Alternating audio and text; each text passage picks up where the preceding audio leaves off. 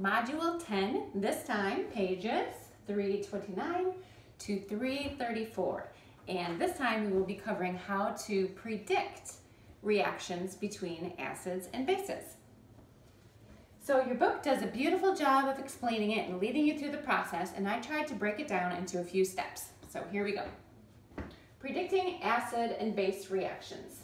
Almost always you are going to have an acid plus a base, and you will yield a salt, which is just a fancy term for, well, it's not very fancy, isn't it?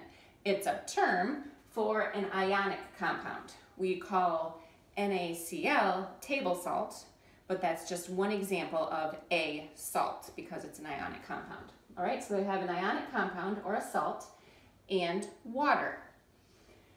So here are some steps.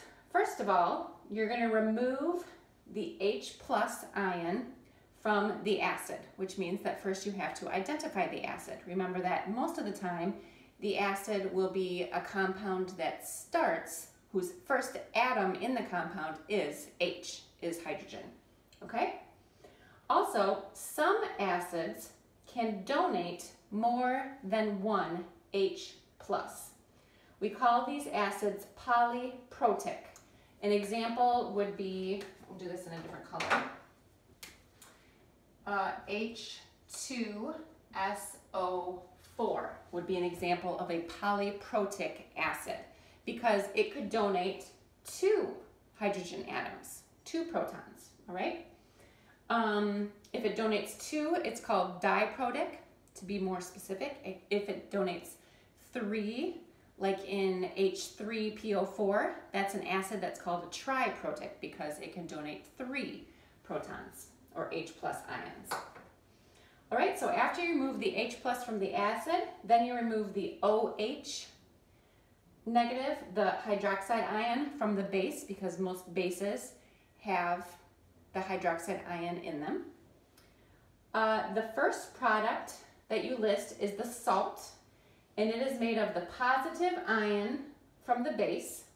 Okay, when you take away the OH- from the base, you're going to be left with a positive ion. So the salt uses that positive ion and the negative ion from the acid. Similarly, when you take away the H+ from the acid, you're going to be left behind with a negative ion. So that positive ion from the base and the negative ion from the acid are what are joining together to form the salt. And then your second product is water. And then once you predict your, once you have predicted your products over here, then you need to remember to balance the equation. And here's a little hint because it can get a little tricky to balance these equations. I like to write HOH for water. You'll see that HOH is really the same, right, as H2O. It's just written a little differently. And you're allowed to do that, okay, for water. You're allowed to write HOH. You can always switch it later when you're writing your final answer. But you'll see when we are balancing equations that it is very handy to keep the hydroxide ion visible in your balancing, all right? So here is a simple example, and then we'll try a couple harder ones. All right, example, you will see that you're told to give the balanced equation between HF and KOH. All right, there's an example of a type of problem that you will be given. You'll be asked to give the balanced equation for the reaction between HF and KOH. All right, so what we would do is we would first identify which is which.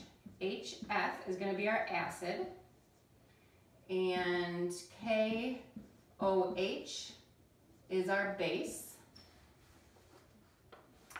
The next step is that we're going to remove the H+ from the acid. So I'm going to rewrite it as H+ and F negative. And then we're going to remove the OH- from the base. Plus K plus, now I can tell what charge K or potassium has here because I know that the hydroxide ion only has one negative. So if there's one negative on the hydroxide ion, it must just be one positive for potassium here. But you can also check and look in on your beloved table. Okay, so then if we remove the OH from the base,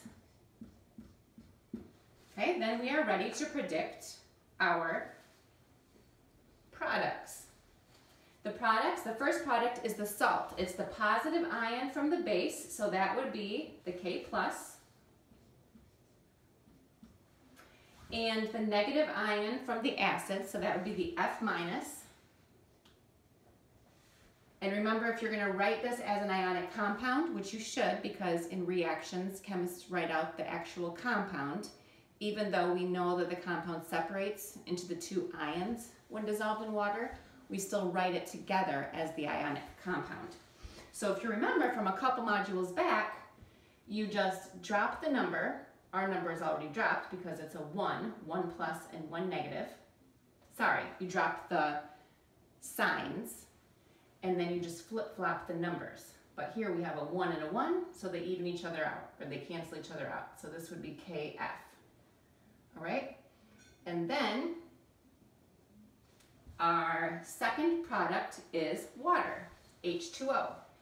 And you can write it H2O, or you can write it, as I suggested in these kinds of problems, as HOH. And then you need to make sure that your reaction or your equation is balanced. So we're going to write it all over again, this time using all of the compounds, because that's how the chemists do it. So HF we'll bring back together, plus KOH yields KF and HOH, or water. And if you look at that, we see we have one H here, one H here, the first H on the water. We have one fluorine on the right. We have one K, we have one K on the right, and we have one OH. Remember, I'm going to keep that together for ease of balancing.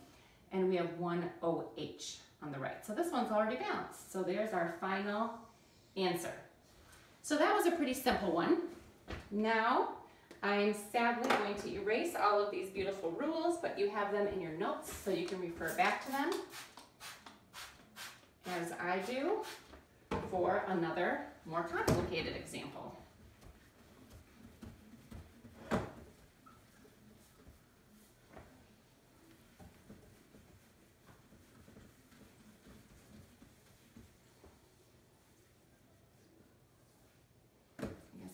This too.